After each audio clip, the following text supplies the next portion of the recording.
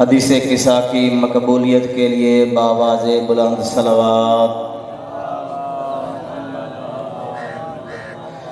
ماشاء اللہ لا حول ولا قوت الا باللہ العلی العظیم۔ اعوذ باللہ من الشیطان الرجیم، بسم اللہ الرحمن الرحیم۔ ان اللہ وملائکتہ یصلون علی النبی یا ایھا الذین آمنوا صلوا علیہ وسلموا تسلیما۔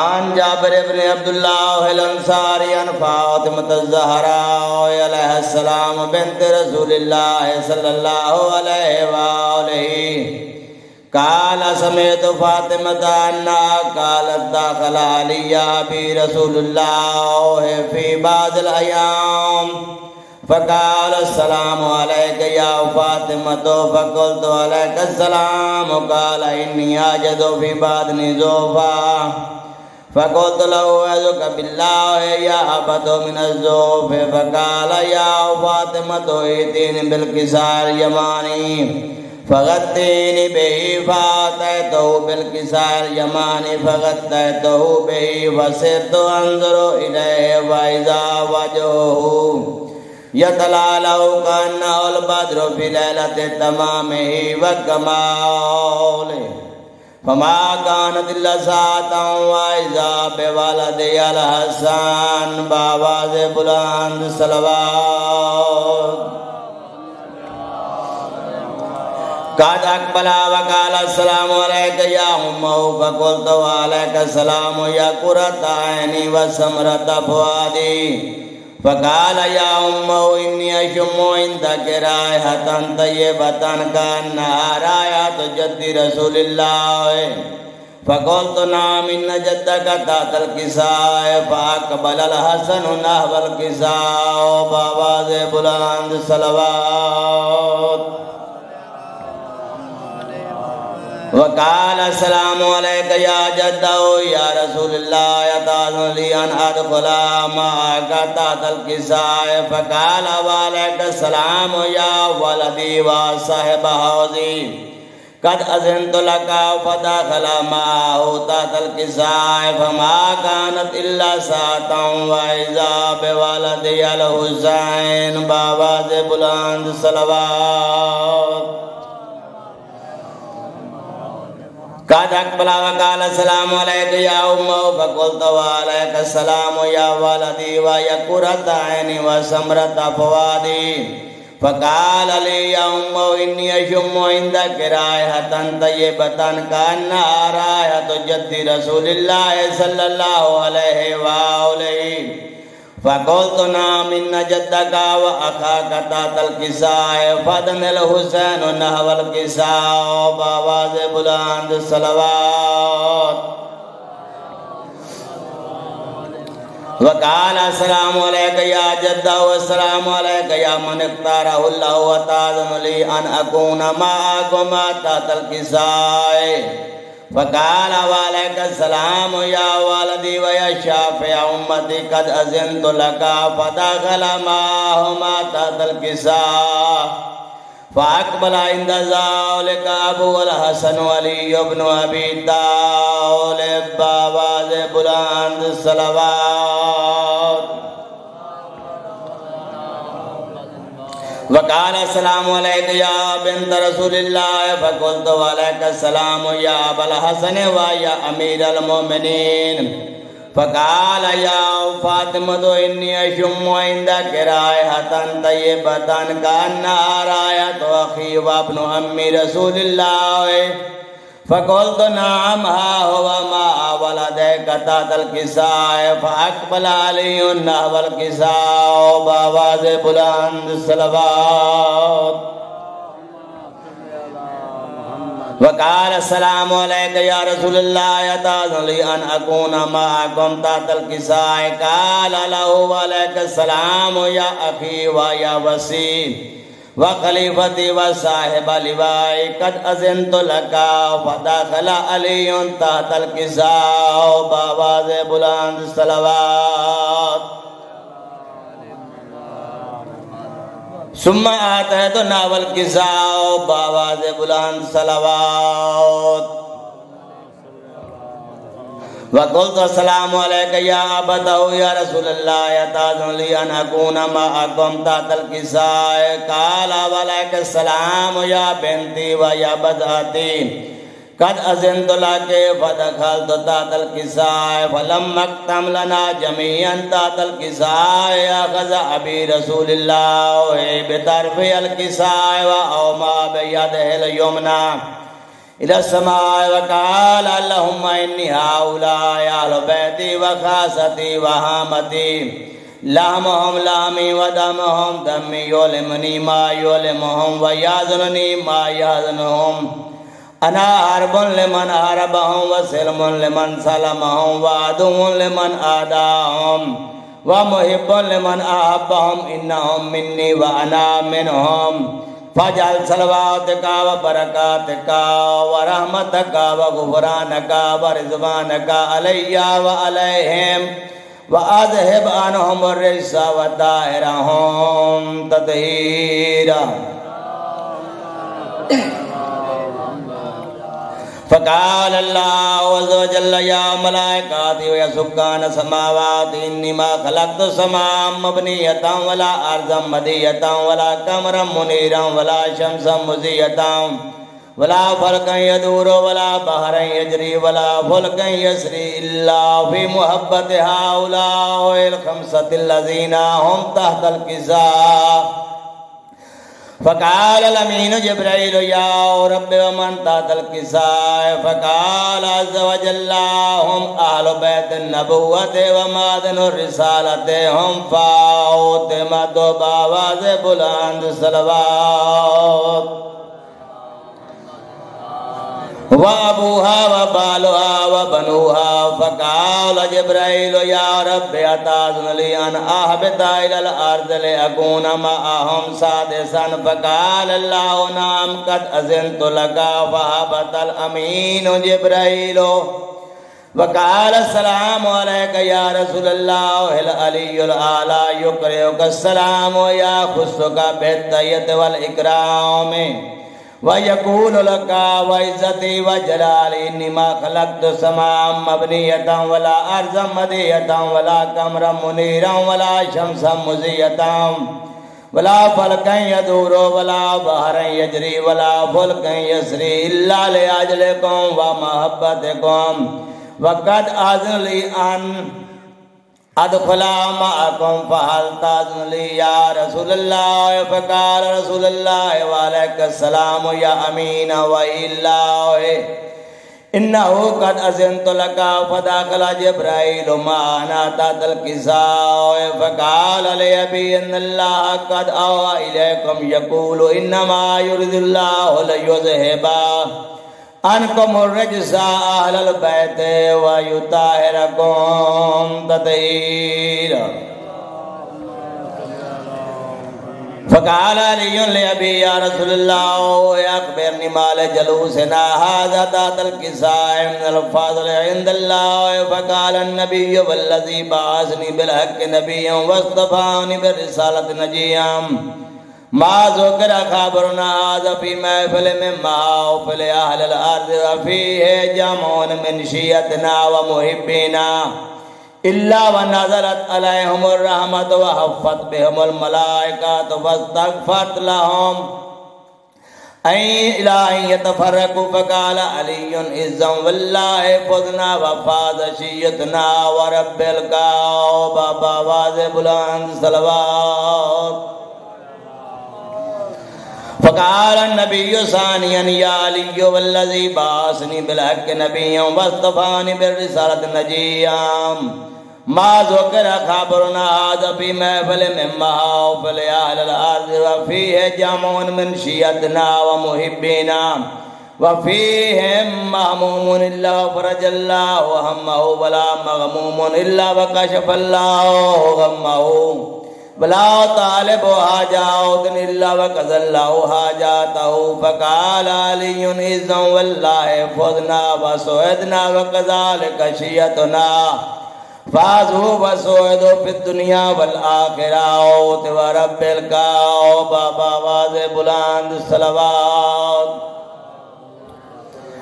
اللهم صل على محمد وعلى محمد وعجل فرجه لمحمد یا رحمان یا رحیم یا مقلب القلوب والابصار یا مدبر اللیل والنہار یا محول الحول والاحوال حول حالنا الى احسن الحال یا محمود بحق محمد یا علا بحق علی یا فاطر بحق فاطمہ یا محسن بحق حسن یا قدیم الحسان بحق حسین شہید کربلا اللہم انی اسألک زیادتا فی العلم وبرکتا فی الرزق وصحتا فی الجسم ونورا فی القلب وطولا فی الحیات وراحتا عند الموت وموتا بعد الموت ونجاتا من النار ودخولا فی الجنہ برحمتک یا ارحم الراحمین۔ میرا مالک میرا خالق واسطہ عزت پاک دا واسطہ عزت ذوالجلال دا واسطہ چہار دے معصومین دی عزت دا میرا مالک خالق میرے عزیزاں بھائیاں جناب ملک ڈاکٹر مبشر حسن ملک فرحت عباس اور اس دے نال جنہ میرا مالک خالق جس طریقے نال تعاون کیتا ہے میرا مالک خالق انہاں دا خرچ اخراجات اپنے دربار منظور و مقبول فرما۔ میرا مالک خالق صدقہ امام حسین بادشاہ دی شہادت دا انہاں بھراواں وچ اتفاق و اتحاد دی دولت نال مالا مال فرما۔ میرا مالک شر شیطان شر جن شر انس تو امان عطا فرما، حوادثات زمانہ تو امان عطا فرما۔ میرا مالک خالق اس گھر جو بے رزق رزق کثیر عطا فرما۔ میرا مالک خالق جو بے اولاد نرین عطا فرما، جو قرضدار قرض دور فرما۔ میرا مالک خالق جو بیمار صدقہ بیمار کربلا دا میرا مالک خالق صحت کامل و عائلہ عطا فرما۔ بالخصوص بالاخص بھائی زید عباس نو صدقہ جناب بیمار کربلا دا صحت کامل و عائلہ عطا فرما۔ میرا مالک خالق صدقہ جناب پاک بچھوڑ دی سین دا میرا مالک خالق اس دی بیماری دا صدقہ بھائی مبشر حسن دی والدہ نو صحت کامل و عائلہ عطا فرما۔ میرا مالک خالق صدقہ جناب پاک سین سغرا دی بیماری دا میرا مالک خالق صدقہ بچھوڑ دی سین دا۔ اعوذ باللہ من الشیطان الرجیم بسم اللہ الرحمن الرحیم الحمدللہ الذی لا یبلغ مدحتہ القائلون ولا یحصینا ماہ العادون ولا یؤدی حقہ المجتہدون الذی لا یدرکہ بعد الہمم ولا ینالہ غوث الفتن الذی لیس لصفتہ حد محدود ولا نعت موجود ولا وقت معدود ولا اجل ممدود الصلاۃ والسلام علی سید الانبیاء والمرسلین بشیر المسدد نذیر المؤید المصطفی الامجد محمود الاحمد بالقاسم المحمد صلوات۔ دعا ہے محمد و اہل بیت محمد کا خالق بحق محمد والے محمد آپ سب کو اس مجلس میں آپ کی حاضری کا بہترین اجر عطا فرمائے اور بانی مجلس کو بلیات سماوی عرضی سے محفوظ رکھے۔ مالک ان کے مرحومین کے درجات بلند فرمائے، آپ کی توفیقات میں مزید برکت عطا کرے۔ جناب سجاد کی بیماری کا صدقہ مالک بھائی زاہد حسین کو شفا کلی عطا فرمائے، دنیا کے دکھوں سے محفوظ فرمائے، سوائے غم حسین کے دنیا کی کسی غم میں نہ رلائے۔ ایک صلوات اتنی بلند پڑھیں جتنے آل محمد ذہنوں میں بلند ہو سکتے ہیں۔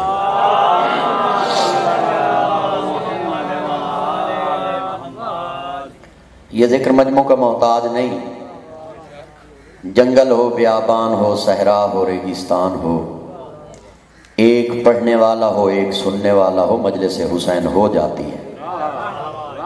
بسم اللہ۔ یہاں پہ تعداد نہیں دیکھی جاتی بلکہ استعداد دیکھی جاتی ہے۔ زاہد بھائی، یہ ذکر وقت کا بھی محتاج نہیں ہے۔ معصوم سے کسی نے سوال کیا، مولا آپ کب سے ہیں؟ بسم اللہ، مولا آپ کب سے ہیں؟ معصوم نے فرمایا کب کا لفظ ہی پیدا نہیں ہوا تھا۔ شاباش، زندگی دراز، بڑی مہربانی۔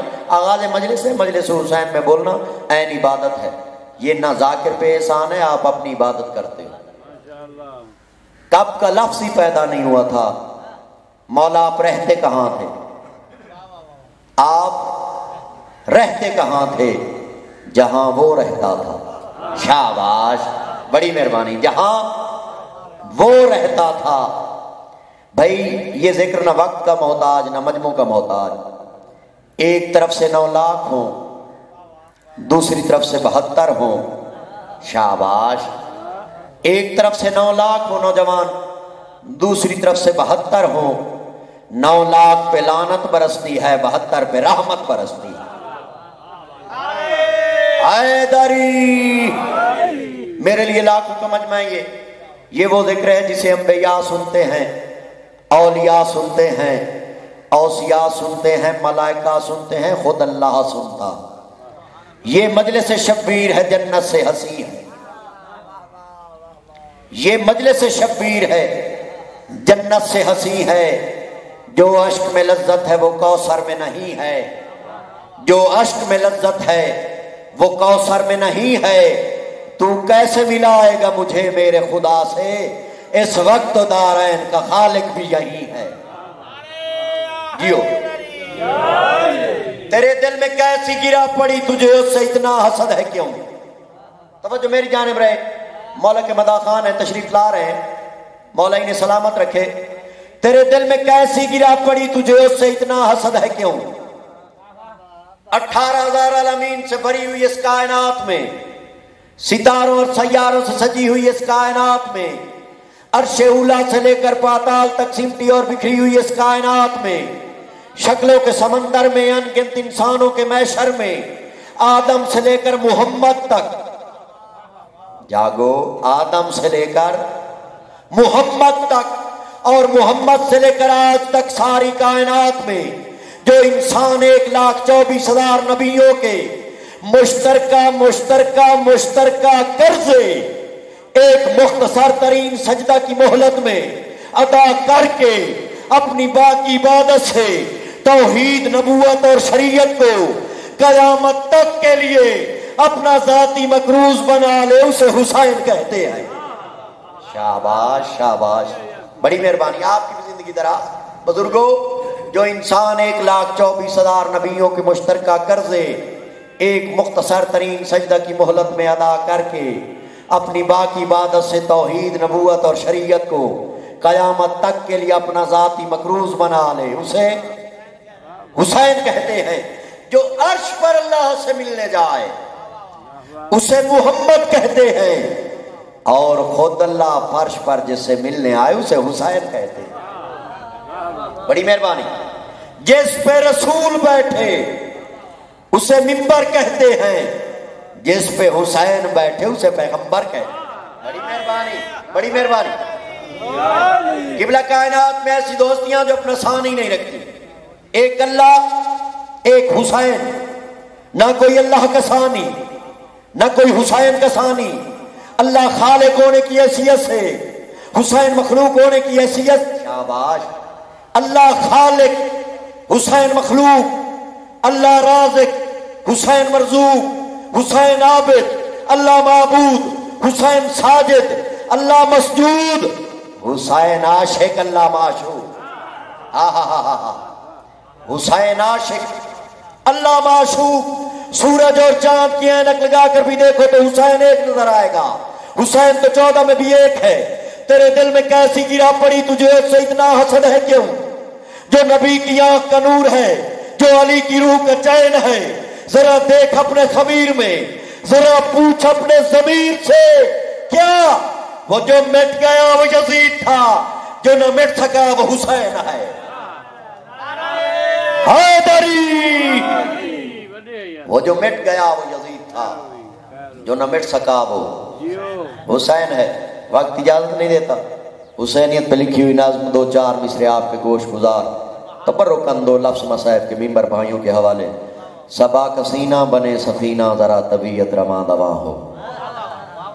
بڑی مہربانی۔ صبا کا سینہ بنے سفینہ، ذرا طبیعت رواں دواں ہو۔ ہوا میں خوشبو کے دائرے ہوں، خلا میں کرنوں کا سائباں ہو۔ زمیں زمرد اگل رہی ہو، گلاب گل نار آسماں ہو۔ ہر ایک کوپل کمل اچھالے، کلی کلی کنج کن فکاں ہو۔ جبین کونین پنج تن کے کرم سے فردوس ان سجاں ہو۔ سبھی سمندر ہوں میرے بس میں، شجر شجر میرا رازداں ہو۔ شاباش، درود کی انجمن سجاؤں، دہن میں جبریل کی زباں ہو۔ خیال ہو سلسبیل جیسا، دلوں میں لفظوں کا کارواں ہو۔ کہیں قبیلہ ہو اولیاء کا، کہیں پہ بہلول کی دکان ہو۔ شاباش، کہیں قبیلہ ہو اولیاء کا، کہیں پہ بہلول کی دکان ہو۔ بچھا کے مسند بشارتوں کی، دلوں پہ ادراک مہرباں ہو۔ میں اپنی سوچوں کو آب کوثر میں غسل دے دوں تو امتحان ہو۔ پڑھوں میں تسبیح فاطمہ جب، تو کعبہ فکر میں اذاں ہو، تو کعبہ فکر میں اذاں ہو۔